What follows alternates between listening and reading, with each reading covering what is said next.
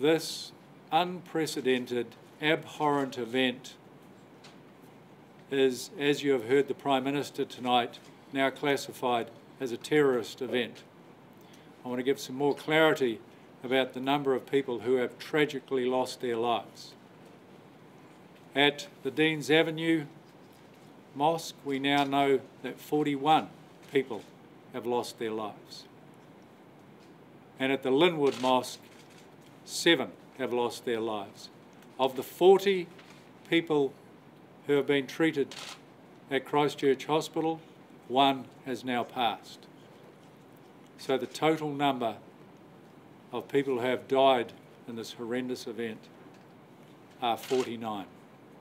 And our hearts go out to them and all of their family, all of their friends, all of their loved ones.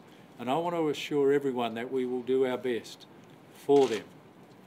And at the end I will talk about and give you the 0800 number so that people can contact us to get more information about those who have died and some surrounding circumstance.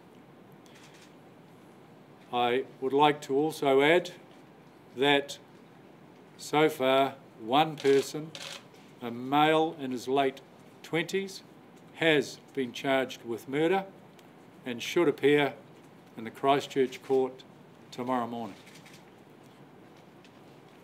3 other people were apprehended.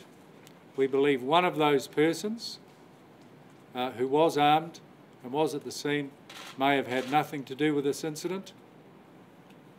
And the 2 other people that have been apprehended, again in possession of firearms in the general environment, we are working through to understand what their involvement is. We have recovered a number of firearms from both of the scenes, Linwood Avenue and Deans Avenue.